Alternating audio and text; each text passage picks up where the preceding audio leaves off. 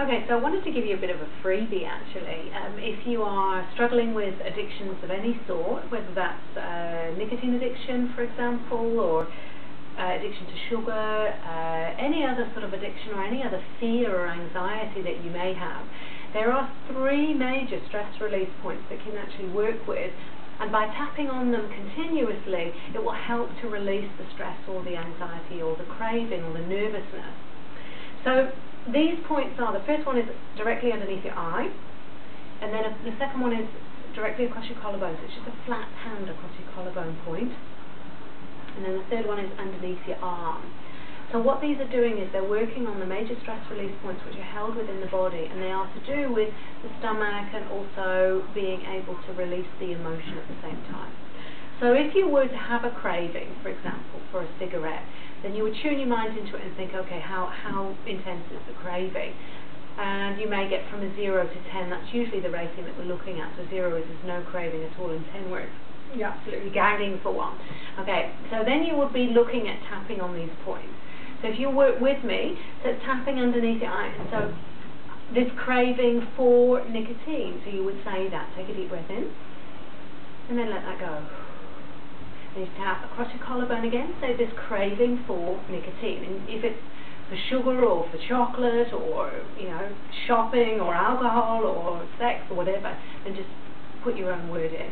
And then tap on that, think about that and breathe in again. And then let that go. Great, and then underneath the arm is the next one. So you're saying this craving for a cigarette or for nicotine, take a deep breath in. And let that go. And the whole reason for the breath is you actually release the stress, you release the pressure, you release the tension by breathing. It's a way to just exhale it and let it go. And then you would start again. This craving for a cigarette. And let it go. This craving for a cigarette. Let it go.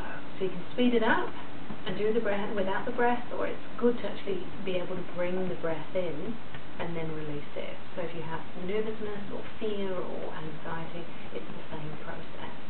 So that's a little quickie if you like. If you're in a situation where you have the nervousness come up and you think, why the heck am I nervous, take yourself off. Even if you are, say, about to go into a meeting, perhaps just excuse yourself, go into the toilet, just do a little bit of tapping. This nervousness, you can say it quietly in your mind if there's other people in the other cubicle, or just saying it out loud. This nervousness, this panic, this fear, this nervousness, this panic, this fear. Take a deep breath, this nervousness, this panic and fear.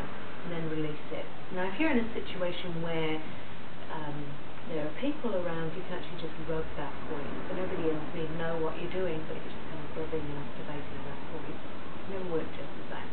If it's even, you want to be even more discreet, then there is a process called think tapping, where you actually imagine then that you have your fingers coming up to your face and you're tapping, and add some sound to it as well, because that includes, with NLP you need all the sound, sights and smells and that kind of thing.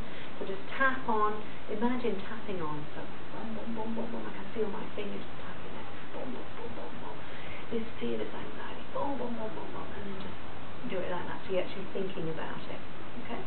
So enjoy that, and keep me posted on your results.